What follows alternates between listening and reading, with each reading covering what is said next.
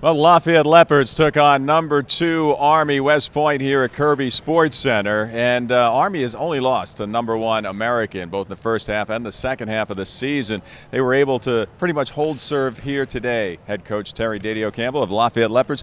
A little bit about Lafayette's prowess, so coming out firing today. You had to be happy to see that the Leopards have their boom back after last night against Holy Cross and at the start here against Army.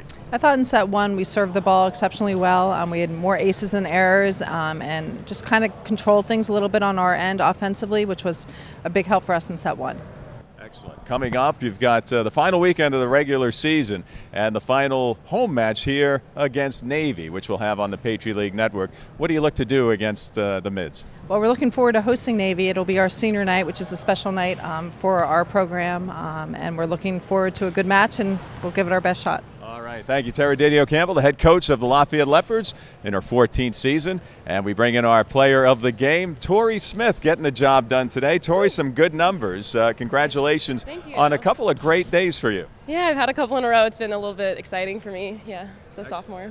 The thing that strikes me when I look at your numbers for the two contests, Holy Cross and then again today against Army, is the diversity. You have service aces, you have plenty of digs, you have some great attacks. I have the good fortune of playing all the way around, so I get a couple more tries than everyone else to get those different stats in the lineup. So it works a little bit better for me, but other people help with being the leaders in kills and being the leaders in digs, so we like to even it out a little bit.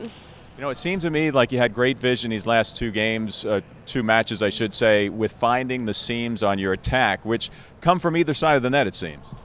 Yeah, honestly, I'm not sure whether or not it's the block or whether or not I'm better than normal. I think our setter's done a great job of diversifying where she's setting and who she's setting when, and I think they've been giving me the line, and I've been capitalizing for some reason. It's exciting. Well, a great job today. Seven kills to lead the Leopards today, 22 over the course of the 8 sets between Holy Cross and West Point.